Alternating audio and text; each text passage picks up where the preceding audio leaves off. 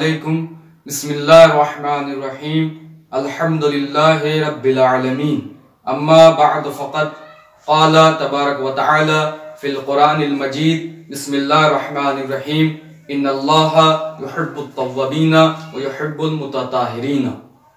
हाज़रीन इकराम, ये जो चैनल जमाल साहब ने शुरू किया है ये एक इस्लामिक चैनल है और इस पर इस्लामिक बातों को आप हजरात के सामने पेश किया जाएगा।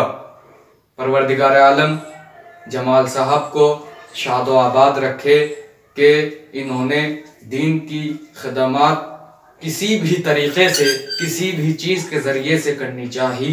माशाअल्लाह इन्होंने जो हमें मौजू दिया है और इस पर मौजू से ही मुताल्लिक आप लोगों को बताया जाएगा। जमाल साहब ने जो हमें मौजू दिया है वो मौजू तौबा है। तौबा कहते किसे हैं? आखिर तौबा इमाम जाफर सादिक और इमाम तमाम मासूमीन ने और रसूल इस्लाम ने तौबा के बारे में क्या कहा है? तौबा कहते किसे हैं? आखिर तौबा का मतलब क्या है? तो मैं सबसे पहले रसूल इस्लाम की एक हदीस आपके सामने पेश करना चाहूँगा। वो हदीस ये है कि रसूल इस्लाम फरमाते हैं कि अगर कोई शख्स अपने किए पर नादिम हो जाए तो उसका नाम तौबा है, उसको तौबा कहते हैं।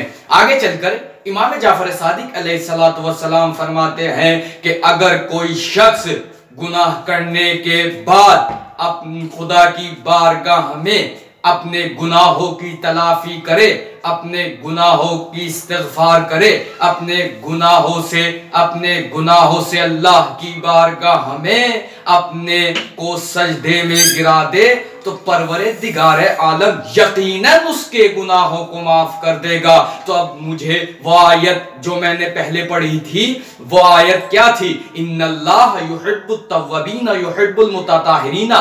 बेशक परवरदिगार आलम तव्वाबीन से मोहब्बत करता है। कौन तव्वाबीन? तव्वाबीन उसको कहते हैं जो तौबा करे, अल्लाह की बारगाह में खुशू और खुशू के साथ अल्लाह से अपने गुनाहों की तलाफी करे, अपने गुनाहों से अल्लाह से माफी मांगे, उसको तव्वाबीन कहते हैं। इन्नल्लाह युहिब्बुत तव्वाबीना व युहिब्बुल मुतताहिरीना। और जो पाको पाकीज़ा रहते हैं परवरदिगार आलम उनसे मोहब्बत करता है। तो आप समझ गए होंगे कि तौबा किसे कहते हैं। एक फजीलत तौबा के से जो मुताल्लिक है, तौबा से मुताल्लिक है, वो मैंने आपके सामने पेश करनी है। इमाम जाफर सादिक अलैहिस्सलातु वस्सलाम के पास एक शख्स आता है और कहता है कि गुनाह करने के बाद फिर वो तौबा करे तो क्या परवरदिगार आलम उसको माफ कर देगा? क्या परवरदिगार आलम उसके गुनाहों को माफ कर देगा? इमाम जाफर सादिक अलैहिस्सलातु वस्सलाम ने कहा हाँ, परवरदिगार आलम उसको माफ कर देगा।